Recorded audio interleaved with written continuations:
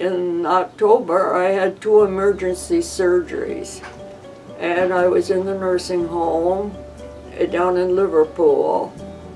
And then I went to my daughter's for over a month, and I just knew I couldn't handle living in the apartment anymore. We encourage independence. We like our residents to stay as independent as possible, but also offering the support when needed. We offer 24-hour supervision with support services and support with ADLs, bathing, grooming, dressing, toileting, things like that, and obviously the medications are a huge piece.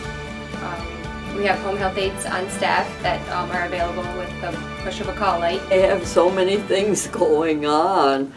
I couldn't possibly take them all in, but I do enjoy my church services that I go to. Our residents typically are able to get out and about and go do things, so we take them on like fishing outings. They've been on dinner boat cruises.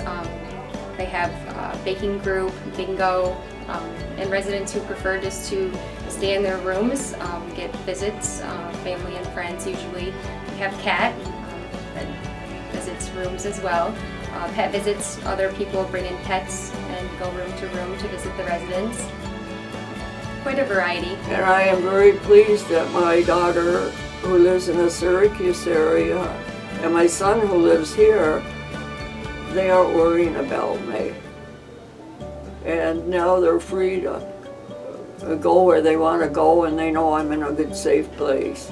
And there's always a lot of people around, and I like all the girls and the men too. We have an upcoming open house, or they could always call, come in for a tour. It's always good to come look at the place. It pretty much sells itself. Private rooms, private bathrooms. It's fairly new and clean. Oh, I really like it. There are a lot of people. I have friends here as well as people I've known over the years, and everyone is so good. They're just like family to me now, and they care about you. You can tell the difference, you know, and I'm just getting used to it. It took a while, but I just thank God I can be here.